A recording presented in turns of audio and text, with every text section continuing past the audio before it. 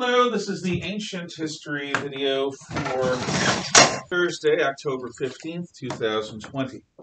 And we've just seen the second segment from Walking with Monsters, Life Before Dinosaurs, which dealt with the Carboniferous period. Now, make sure you have your notepacks out to the timeline where we are dealing with the Paleozoic era. So that is the era of old life. That's number 42. Okay. The Carboniferous is named such for what reason? Well, because that's where much of our coal and oil come from. Coal and oil are fossil fuels.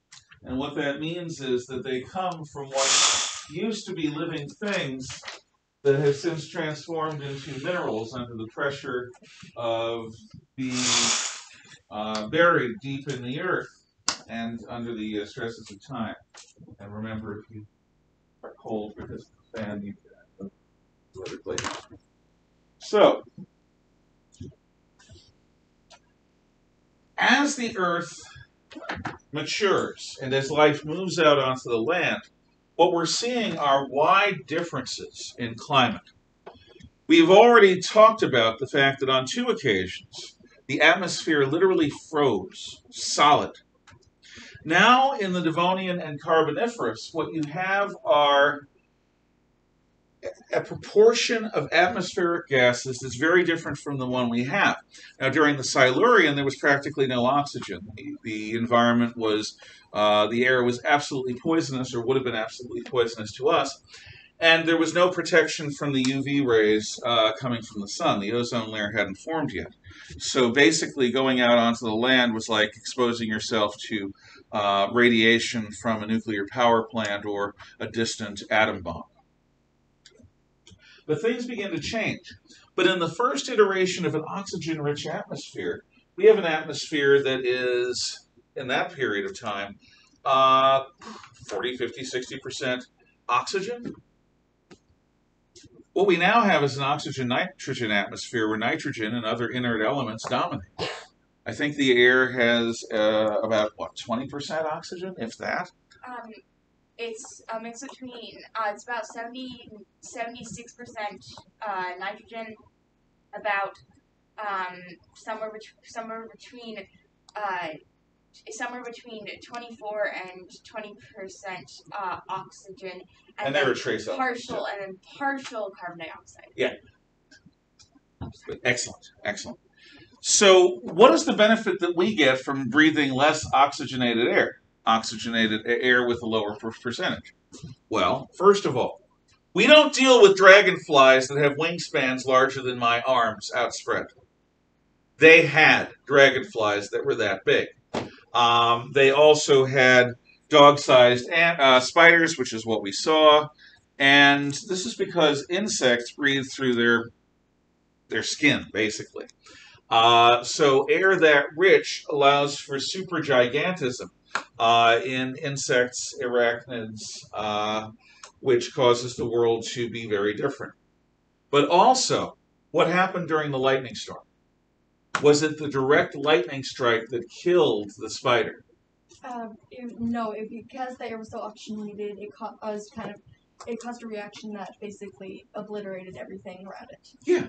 Basically, imagine, see, in Dungeons & Dragons, the two most powerful spells a young wizard can get are Fireball and Lightning Bolt. And you have to choose between them. And a Fireball is like a grenade. You go, and a Lightning Bolt is, you can picture it. But with air that's that oxygen-rich, the air itself combusts. So lightning strikes, and the air around the lightning strike burns. It catches on fire. Now, lest you think that that's something that is so fanciful it's hard to believe, I'm going to give you two examples of fears and realities of air turning on fire. In 1945, when the Manhattan Project was ready to test the first atom bomb at Alamogordo, New Mexico, they did so. But there was a theoretical possibility, and not a little one, There was a real theoretical possibility that the atom bomb would burn so hot that it would literally ignite the oxygen in the open atmosphere and burn the atmosphere off the surface of the planet.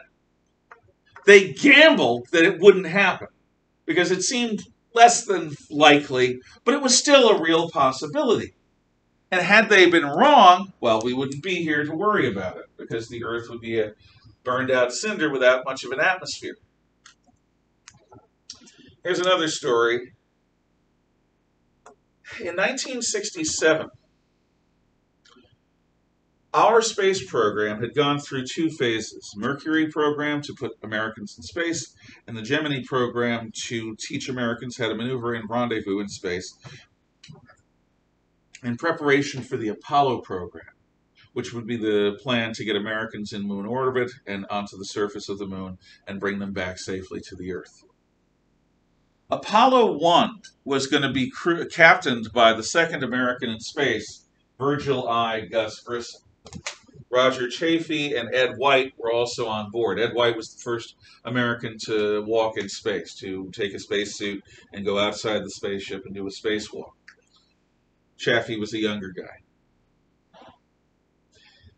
In Cape Kennedy, in early 1967, they were doing a test. And the test involved the spacecraft being locked up, and they were basically acting as if they were in space, and they were trying to work out bugs, because the most complex equipment that human beings have ever designed are the Saturn V rocket and the various craft that we sent to the moon, the Apollo capsule. So they're doing this test, and it is absolutely authentic. So what they do is they fill the capsule with the kind of atmosphere that you have in space. In space, right now, the International Space Station, they're breathing a mostly oxygen blend of gases because it's easier to, on the astronauts, to have a very oxygen-rich environment. But the air pressure is relatively low because they're in space. In order to empty the gas out of the Apollo 1 spacecraft and have the oxygen-rich blend that they have in space, the air pressure needed to be incredibly high. And then there was a spark.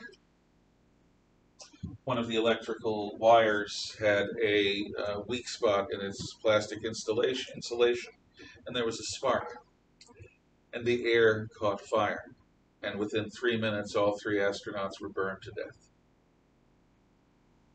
It's the worst space disaster in American history up to the 1986 Challenger disaster and the 2000 whatever Columbia disaster. It is one of the big three of deadly American accidents, and it happened on the surface of the Earth because of an oxygen-rich environment. So eventually, after the Carboniferous, the oxygen content is lowered. But all of this is evidence of something.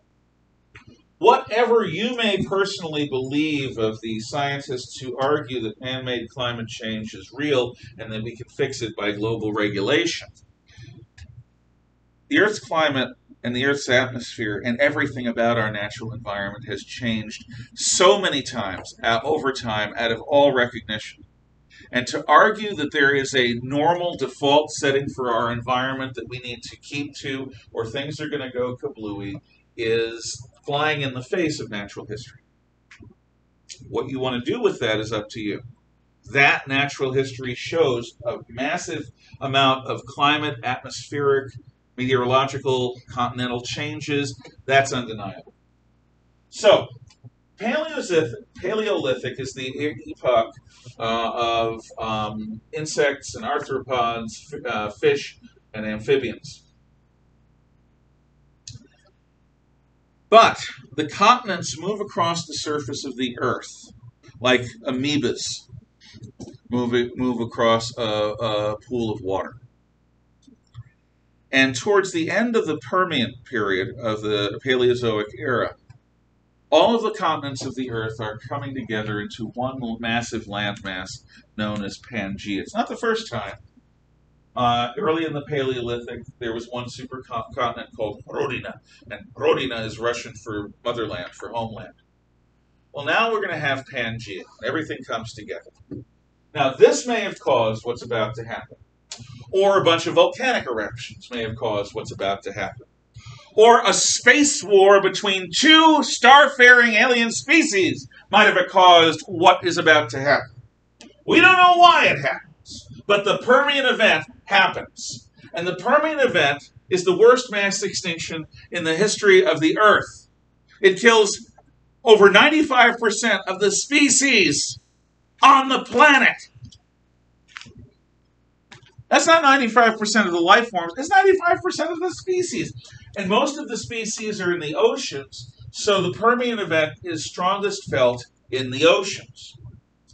Now, extinction is when a single species is wiped out to the point where there's not enough breeding stock for it to continue. It basically dies off. Mass extinction is when an event or a series of events wipe out the majority of species on Earth. The worst happens when the continents come together as Pangaea, the Permian event, and most life forms that survive are smaller than a dime. So life has to build itself back. We are now in the Mesozoic era, the age of middle life. And the Mesozoic is divided into three periods: the Triassic, the Jurassic, and the Cretaceous. The Triassic is the rise of the reptiles. And you got reptiles like the sail-backed Dimetrodon, warm-blooded reptiles, reptiles that are going to become dinosaurs, that are going to become birds, that are going to become mammals. The Triassic tends to be dry, and near the end of the Triassic, Pangaea breaks up into Laurasia, a northern continent, and Gondwana land, a southern continent. In the Jurassic, these two continents tend to be hot and humid and wet. And in the Jurassic, we have the great Brontosaurus. They decided Brontosaurus didn't exist. We have the almost as great Apatosaurus. And we've got Diplodocus, which is basically a cow's body with a snake-like head and a snake-like tail and elephant legs, all fused together. The Diplodocus and the Brachiosaurus are the largest land creatures ever to exist. They make elephants seem puny by comparison. And what they do, the Diplodocus and the Brachiosaurus are taller and less long than Diplodoci, is they eat and eat and eat and eat because they're plant eaters, they're herbivores. But a new group of predators appears during the Jurassic, among them the Allosaurus. And the Allosaurus looks like a more crocodilian Tyrannosaurus rex. He's got that sauropod build, which basically looks like a plucked chicken. He's got a tail that sticks out the back and legs, and this really big head with this really big mouth, and he runs around. And the speculation is that the Allosaurus attack the Diplodocus much the way that lions would go after a very large prey animal today. We don't know. Because the thing about dinosaurs, the thing that you really need to understand, is the closest thing to a dinosaur today is not a crocodile or an alligator. No. Closest thing that exists to a dinosaur today is an ostrich or an emu. You got this body completely filled with muscle, capable of running as fast as an automobile, almost as fast as a cheetah, with a little tiny brain the size of a walnut. In fact, many dinosaurs have a secondary brain in their hip region to run the backside and a lot of the autonomic functions. If you've ever been close to an emu or an ostrich, you'll know what I'm talking about when I say they convey a form of menace. There's a reason why every ostrich and emu cage ever has said, don't put your fingers near the fence. Because without thinking, Tasty human figure. They will use their razor-sharp beaks to snap your finger clean off, and it'll be down its throat before you can say Jack Robinson. If you want to know what an Allosaurus or a Tyrannosaurus was like, or many of the other more mobile and aggressive dinosaurs, look at a ostrich or an emu. During the Jurassic, it is also true that we have the first bird-like dinosaur, the Archaeopteryx. The Archaeopteryx the fossils of the Archaeopteryx are feathered. And this is the first feathered bird-like creature we know of. And it looks sort of like a cross between a lizard and a bird. But what we think evolutionarily is it is the stepping point away from the dinosaurs towards modern birds. And birds do descend from the dinosaurs. We also know that the ocean is filled with amazingly huge reptilian creatures, like the ichthyosaur.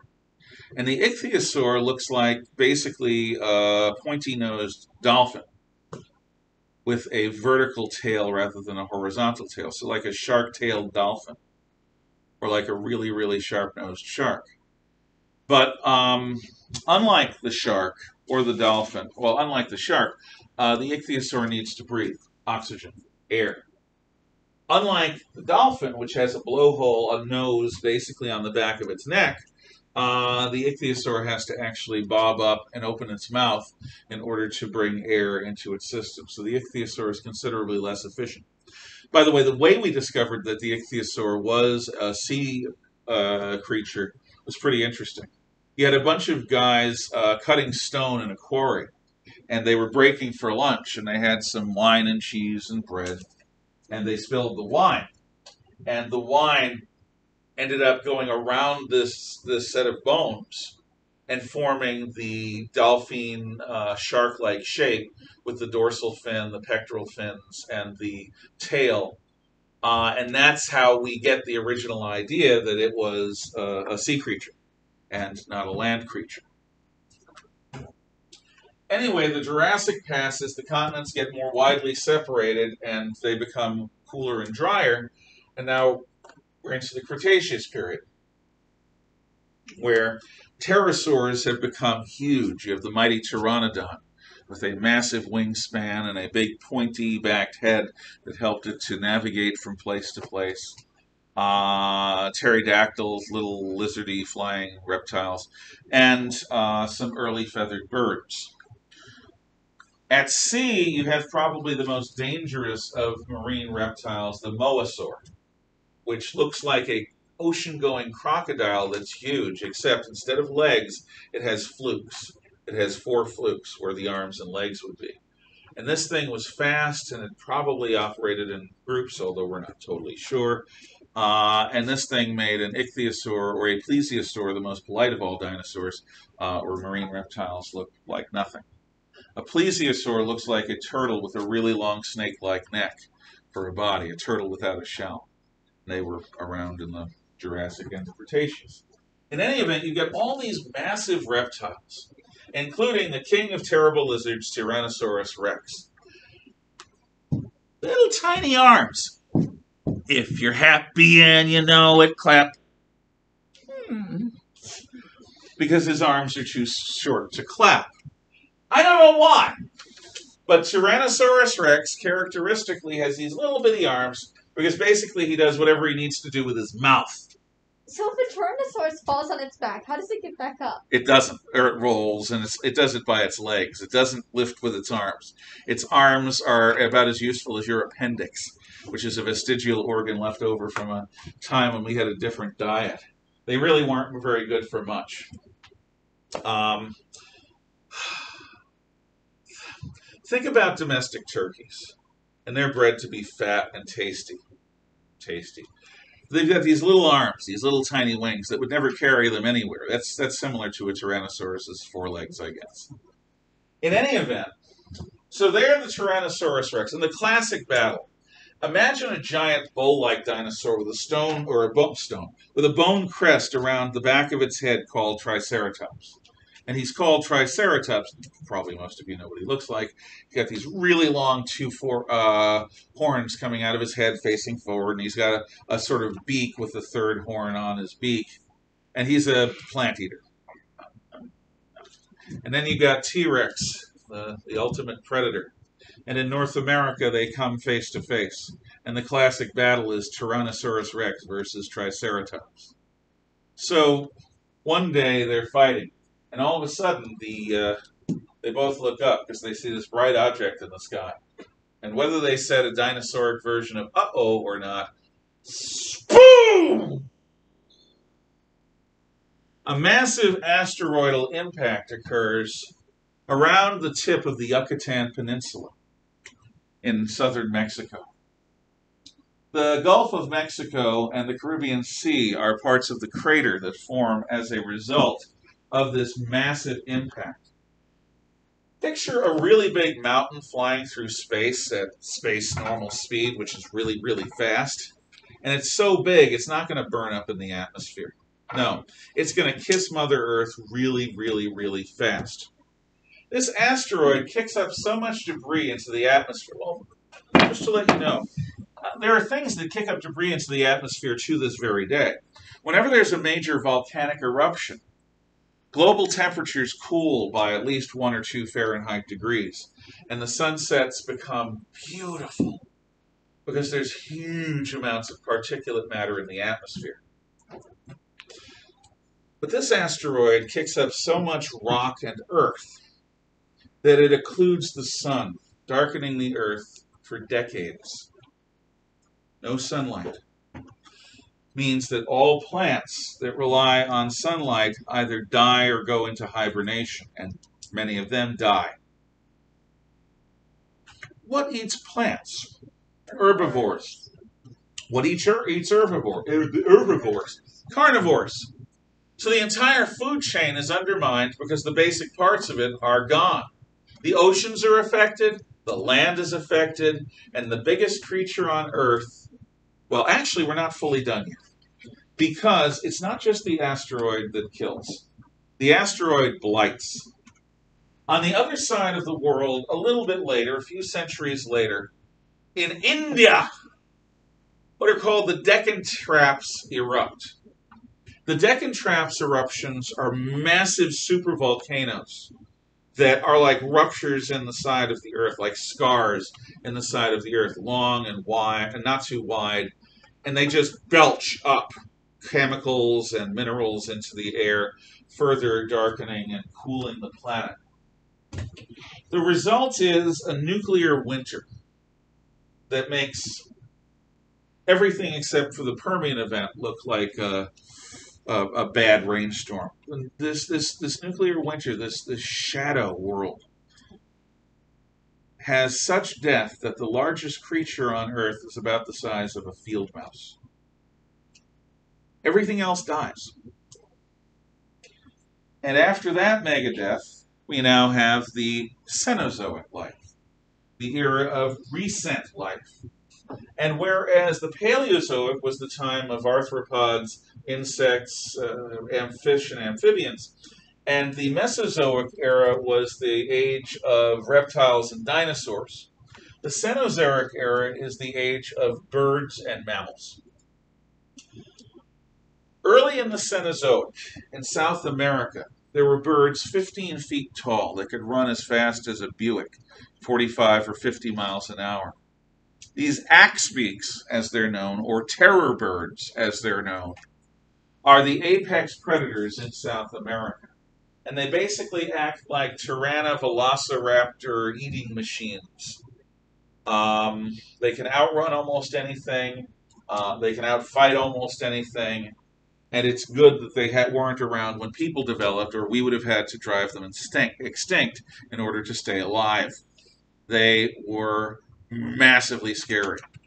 There were also huge tree sloths that were aggressive too. You might not imagine a sloth being very dangerous. Well, imagine a sloth the size of an elephant that actually had a temper. But as the Cretaceous develops, climate change occurs. Another one. Laurasia and Gondwanaland have long separated. And now we have a world that has much of the continental shapes that we have now. Antarctica has left the tropics and has become the South Pole's continent. India has smushed into Africa, creating the Himalayan mountains. And Africa and Eurasia are kissing. Now, this is different. See, in the old days, before the mid to late Cretaceous, there was an open sea separating Africa from Eurasia. From the Atlantic through what's now the Mediterranean, through what's now Arabia, into the Indian Ocean. This was called the Tethys Sea. And the Tethys Sea is much bigger than the Mediterranean today. Well, the Tethys Sea was also joined by the fact that North and South America were separate. So there was an equatorial warm water current that went around the world completely. And that equatorial warm water current stabilized global climate and global temperatures. But Africa and Eurasia kiss, and then they smush into one another, and the modern Middle East is created, and the Tethys Seaway is closed. And that disrupts global climate, global ocean patterns, warm water currents and such that affect the world's climate. And then North and South America kiss at the Isthmus of Panama. Oh, we like each other so much, smooch. And they come together, completely destroying the warm water conveyor current of the equator. And since then, we have been in a period of profound climate instability. In other words, ice ages. Ice ages. Ice ages occur when global climates plummet. And much of the extreme northern and southern hemisphere basically has its climate zones moved by 1,000 or more miles. So what is now like Norway, northern Norway, really subarctic and Arctic climate can be found during the ice ages in North Africa and in India. And much of Europe and Central and Northern Asia are literally covered by the polar ice sheet, the polar ice cap, by massive, massive glaciers. This part of the world had over a mile of ice, right here, right now. Well, right now, millions of years ago, more than once. In fact, there used to be a great glacial lake in this region, and vestiges of that include Flathead Lake and Lake Ponder, well, maybe Lake Pend Oreille, and Lake Coeur d'Alene. So the glaciers and the ice packs fuse in the north and in the south, and the global climate becomes much cooler and much drier. And these ice ages come and go. Again, we're in an interglacial period. Sooner or later, unless something profound changes about planet Earth, we're going to have another ice age. In fact, when climate scientists first began ringing the alarm bells that something bad was happening to the climate, it was the 1970s. I remember it. And they all talked about there being a new ice age coming, because glaciers in Switzerland and elsewhere kept growing every year, and they weren't melting back every summer by the same rate. Also, in the 1970s, we had a series of very cold winters. I became disenchanted with these people who, many of them, the very same folks, 20 years later in the 1990s, argued just as vociferously that we were going to go through a phase of greenhouse global warming. Same people, opposite effect. In the 2000s, they decided to hell with it. We're not going to predict anything specific. We'll just call it man-made climate change, which they've done to this day. The world's climate changes, and a series of ice ages begin to occur. We are a product of that. The human species, as we know it, comes out of an interglacial period in the ice ages. Let me explain. Mammals develop. Now, I guess we didn't even go over the qualities of the various phyla of life, the various fauna. So let's do that. Let's make sure that we know what we're talking about. We're looking for qualities of insects, reptiles, birds, and so forth. So we're on items 50 through 55 in your notes. Creatures who lay eggs, have 6 to 8 legs, have exoskeletons, and live on land and water and in the air are called insects. Creatures who lay soft eggs in water, breathe water as youngsters, and air as adults, and have soft and slimy skin are amphibians. By the way, fish meet all of those definitions except they breathe water their entire lives. Now this is interesting. Consider the life of a typical simple frog. You've got gelatinous eggs that look a little bit like ikara sushi eggs, just a little, because they're sort of like fish eggs. And they are laid along the stalks of underwater plants. So you pop out of the egg, and now you're a little tadpole, basically a torpedo, a little tiny miniature living torpedo with a tail that moves around. And you swim around the pond or the pool or the stream or wherever it is you are, eating and growing up big and avoiding predators. Let's say you succeed. Then you go through a midlife crisis. And in that midlife crisis, it's like puberty, only much, much worse. What happens is, you change.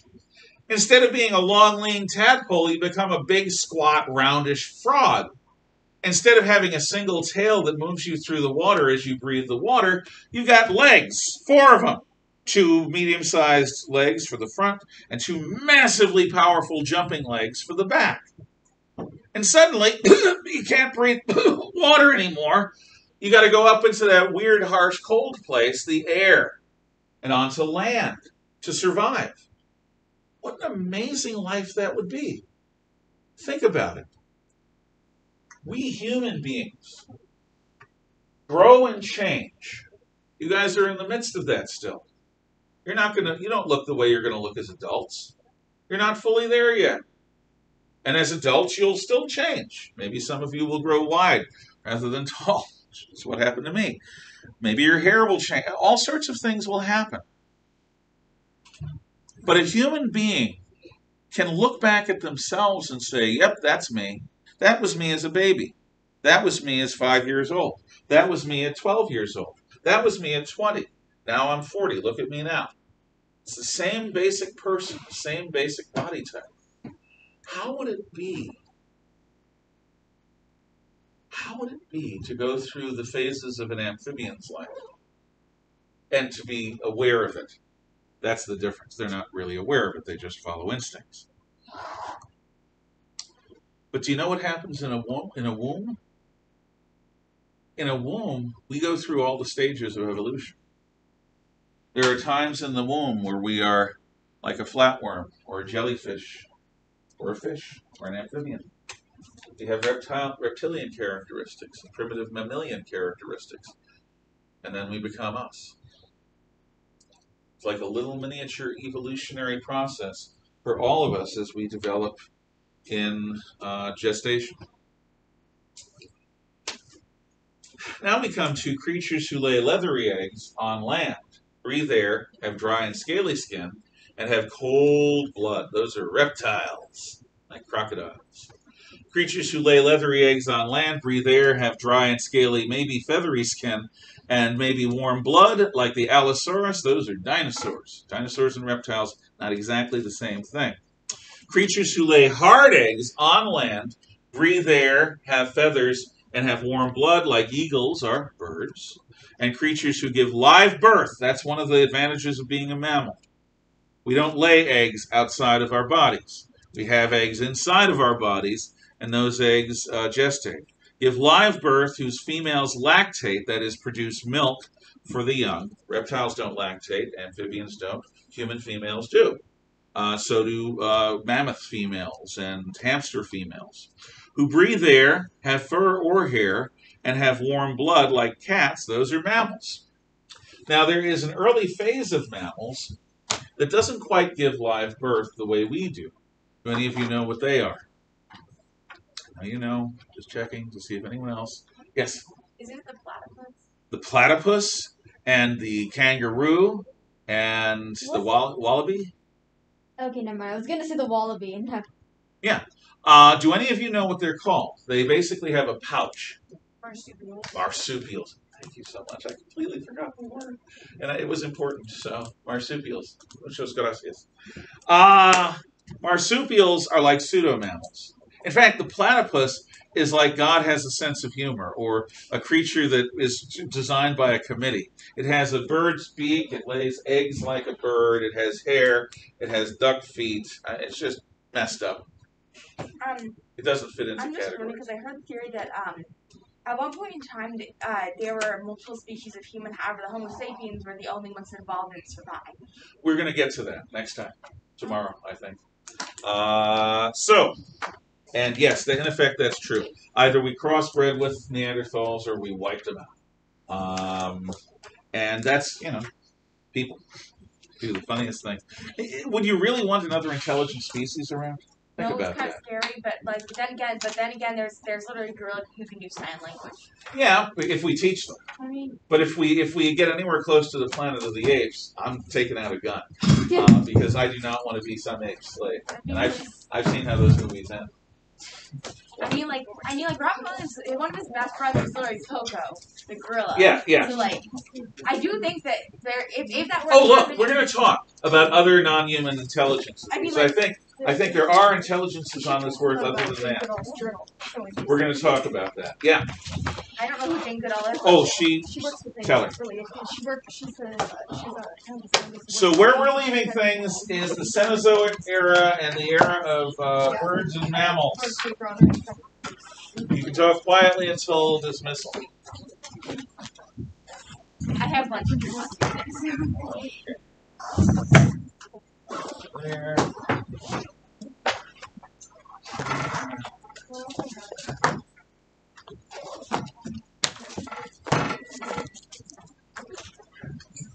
And to those of you at home, thank you for visiting. We'll see you tomorrow. Same time, same channel.